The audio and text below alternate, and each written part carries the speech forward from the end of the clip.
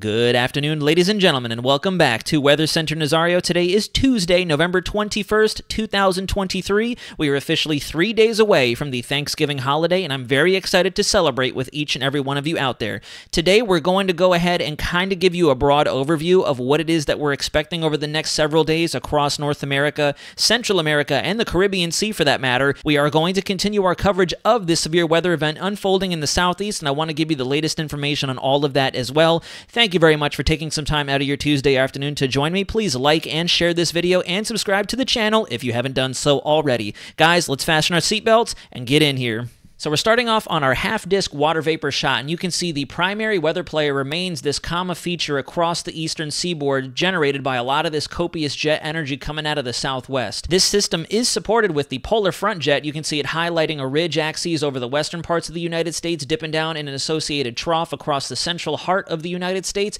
before ridging back to the north right into the triple point of this low as it moves across the Great Lakes. We also have our subtropical jet you can see coming out of the eastern Pacific across central Mexico through the southern periphery of Texas, feeding a lot of that intense thunderstorm activity that's been occurring over the Gulf Coast states for about 24 hours now. We've had 5 confirmed tornado touchdowns in parts of Louisiana and Mississippi, widespread convective wind reports out of that same general area, and we have had a few instances of hail also being reported observed at ground level. And it goes without saying, SPC is expecting this severe event to continue through at least the first half of today, finally beginning to taper off and make its fateful exit to the north and east of those locations previously affected as we go through the overnight hours of tonight. For my folks down there in the Caribbean AOR, you guys are sitting pretty right now. There really isn't a whole lot going on. It looks like even Central America is finally seeing a reprieve of the tremendous thunderstorm activity you were previously observing for what felt like 2 to 3 weeks on end when we were covering 97L, trekking across the Caribbean,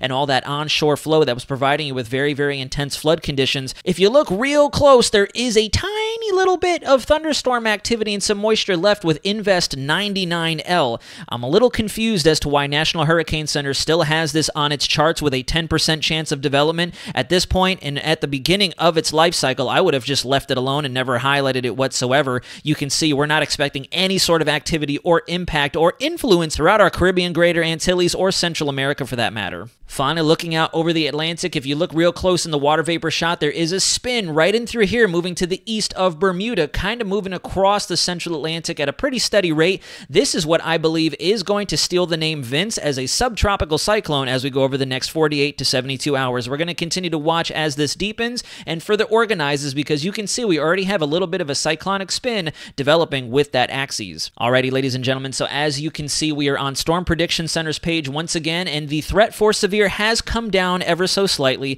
We are still seeing a widespread threat for enhanced thunderstorm activity, strong winds, and a potential for an isolated tornado or two as that band of squall-like thunderstorms continues to propagate off to the east over parts of now Alabama, moving through the Florida Panhandle, Georgia, extending all the way up to Virginia, Tennessee, and the Carolinas. As we track this through time, day 2 looks a lot more improved. You can see that our threat for severe goes down dramatically with maybe a marginal risk right around the east coast of North Carolina, near the Cape Hatteras area, and the rest of us expected to be under a marginal threat for at least isolated thunderstorms and shower activity. No threat for severe at this time. And then once you switch over to day 3, there are no thunderstorms, or I should say severe weather forecast. Once we get to the 72-hour mark, we're actually looking pretty good once again for our Thanksgiving holiday. Here's our quantitative precipitation forecast brought to us by Weather Prediction Center, and you can see that on day 1, we're expecting widespread rainfall spanning the eastern seaboard of the United States, all the way into Quebec and the eastern Canadian territories of Nova Scotia, New Brunswick,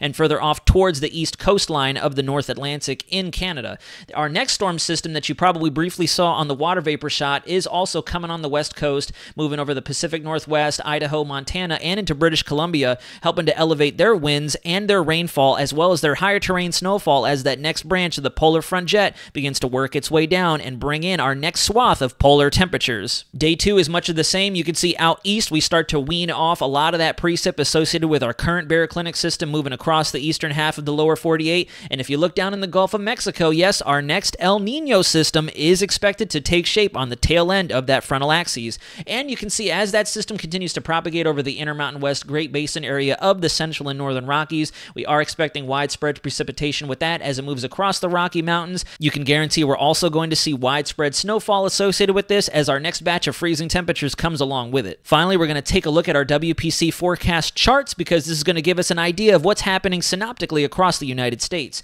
As you can see, we have our baroclinic system over the Great Lakes spanning across the eastern seaboard, over the Appalachians, mid-Atlantic states down into the southeast, indicated that it has reached its mature phase by the notice of this purple occluded front right in through here. That means that the jet supporting its center of circulation has wandered to the south of it, and the parent low itself is now what's called poleward of its supporting jet stream, and as such, this has entered the mature phase or the back end of its life cycle, and will likely taper off as this new low over the mid-Atlantic states begins to deepen down and become our primary weather threat as it continues to ascend the jet, moving up into the northeast where we'll see an abundance of snowfall and abundance of rainfall. And if you look very closely, there is a threat for freezing rain up in the northeastern states before you make that transition from rain to snow, because we have what's called cold air dammed up against the higher terrain to the west of where that modified polar high pressure, that 1034 high over the extreme northeast and parts of Nova Scotia, is parked. As you go over 12 hours, this is 12Z tomorrow, you can see our next system is making its way into the Pacific Northwest, bringing up their rain, sleet, and snow chances, and another baroclinic system is expected to start impacting the Dakotas, kind of warming conditions out there along the east side of the ridge we highlighted on water vapor, and as that continues to come down, they're going to mix together. If I go forward to 0Z on Thursday, you can see those rain and snow chances are expected to continue to go up, and because of the two opposing jet flows we have here supporting not only this mature system over the northern tier states moving through the Great Lakes and the one moving through western Conus, we are likely to see a non-convective wind threat from most of our locations on the lee side of the northern and central Rocky Mountains. Once you get into Friday, you can see we have widespread snowfall forecast as we have polar air coming out of central Canada and another shot of polar air coming off the west coast. That's going to be your maritime polar air formed up by that unstable wave that you saw working in on our earlier charts here on WPC. And this next front range cold plunge is going to help not only to clear the weather out from much of the Midwest, upper Great Plains, the Great Lakes area, but this is also going to help to intensify how much snowfall we get over parts of Montana, the front range of the Rockies, in through Utah and Nevada at this point in time. You can also see rain chances are expected to go up along the Gulf Coast once more as that next El Nino subtropical system begins to take shape as we approach Black Friday this week. All right, so we're taking a look at our mean sea level pressure and precip overlays with the Euro on the left and the GFS on the right. And the main reason I'm bringing this up is just so we can reinforce what we saw on WPC's charts. If you pay close attention, not only out over western Conus, but down across the south, you can see right at about 18 to 0Z on Friday. This is Thursday night going into Friday morning. Both our models are in full agreement that the tail end of the front pushing off the east coast is likely to generate our next El Nino supported low pressure system. This won't necessarily bring us a heavy bout of possible severe weather for the Sunshine State or the Gulf Coast. This will mainly just be another thunderstorm and a heavy rainmaker for some isolated areas along the Gulf of Mexico coastline, and particularly here in the Central Florida area. As you can see, both models think we're going to see a very good closed center of circulation spin up and propagate across the peninsula before beginning to re-intensify as it picks up polar front jet support near the mid-Atlantic states, where we typically see what's called our Hatteras lows spin up during this time of year. What I really want you to pay close attention to, and this now a little bit weaker, or at least it's indicated a bit weaker on our Euro product, but if you look specifically at the GFS, what's coming at about the 12Z point on the 28th through to December 1st, if you watch especially on the GFS, look at that widespread rain and precip event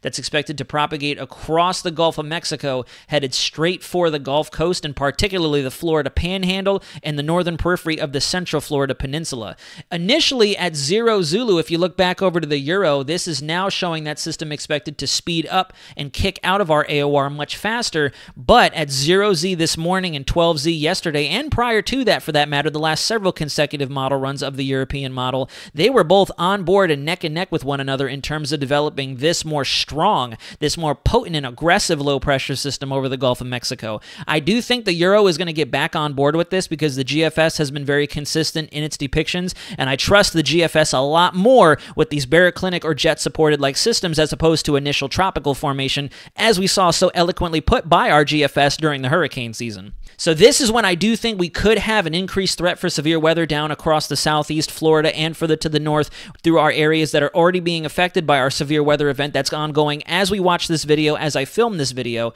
So we're going to keep an eye out for the 28th through December 1st as we get ready to turn the calendar. I do think that's when we're going to see Storm Prediction Center begin to elevate the chance for maybe a marginal threat for severe weather, depending on how organized this system tries to get before kicking out to the east away from the United States. Just to do a brief compare and contrast between the 0Z and the 12Z runs of the European model and kind of take into account the big changes we've seen run to run, I have the 0Z on the right-hand side here and the 12Z on the left. And if you watch down across the southeast quadrant of the U.S., particularly looking at the 0Z iteration, as I quickly track this through time, you can see that Thanksgiving/Black Friday system spin up and push across Florida. But then immediately after that, if you watch closely in the western part of the Gulf of Mexico, here comes our next system rapidly taking shape and pushing right towards the Sunshine State with some pretty good 850 millibar winds associated with it. This right here, without looking at any other parameter, given the dynamics we have in play, all the southerly flow moving across our greater Antilles Islands, the Bahamas coming out of the Caribbean Sea, and how aggressive of a wind field we have around this low pressure system, this is a clear indication, very similar to what we have unfolding over the southeast right now, that we could have severe weather associated with this upcoming feature if this iteration at 0Z does hold true. If you take a quick glance over on the left-hand side at 12 Zulu, you can obviously see the Euro has completely lost confidence that anything along those lines is going to take shape. And if I rewind us back to about the 144-hour mark, if you're watching the winds closely, it's expecting that that system is going to rapidly form up. Right there, you have a closed low, pretty much dead center of the Gulf of Mexico, rapidly accelerating along the leading edge of our next frontal system that's coming across the United States and boomeranging in between the Florida Keys and the northern periphery of Cuba and kind of getting washed out by that frontal system as it continues out across Bermuda and the central Atlantic. So now we're kind of in a toss-up. The GFS has been very consistent in its depiction. The Euro was very consistent, 012, 012, and has since broken continuity only this afternoon at 12Z. So we'll have to continue to watch exactly what our deterministic model does and what the rest of our model parameters look like to determine if this is a viable threat we need to monitor over the next 5 to 7 days, or if this will likely trend down and we'll be out of the woods in terms of another severe weather event for the next week or two. Pulling you in close so we can see what the GFS is estimating. As you track this through time, when we get to those cardinal hours of about the 28th moving forward to about December 1st, you can see immediately that the GFS brings in that very, very aggressive storm system, and you can see particularly for North and Central Florida, that is where our max expected level of severe and heaviest rainfall and thunderstorm activity for that matter could be confined. We'll go up a few levels to 700 millibars. We were previously looking at the surface, and you can see this is our vertical velocity chart as we go to that same time between November 28th and into the 1st of December. Very, very aggressive vertical velocities across parts of Florida as that system transitions across. So as you can see by these parameters, or these dynamics specifically, we'd have a very, very aggressive system parked over top of us, and with that much vertical motion in the atmosphere, you can guarantee the thunderstorms that are moving out there will likely go severe, build very, very potent and strong vertically stacked updrafts that will rain down, provide us with a good shot at convective winds, maybe a marginal risk for hail, and the isolated funnel cloud or two as this system propagates to the east. Lastly, we have to tie it into a nice bundle at 850 millibars. We'll go to that same time frame. We track this through time, and as that system approaches, you can see very, very strong southerly flow on the leading edge of that low vortex as it comes across central Florida. Very, very strong winds, as a matter of fact, with some 50-knot wind barbs indicated right over the heart of central Florida, pretty much right on top of the Orlando metro area, moving towards the I-4 corridor, back towards Tampa, St. Pete, and exiting off the coastline. So if I had to make a determination, if this holds true, this would be the general area we'd likely see highlighted for that severe weather threat. If this holds true and we can get the Euro back on board, or we can get the GFS off this high horse of bringing a very aggressive El Nino system through our neighborhood. Before we get ready to close out the video, we're going to look at the Eastern Seaboard GFS model, just because I think it's very interesting that, as I mentioned in the last couple of segments of Weather Center, we are expecting that El Nino-like freight train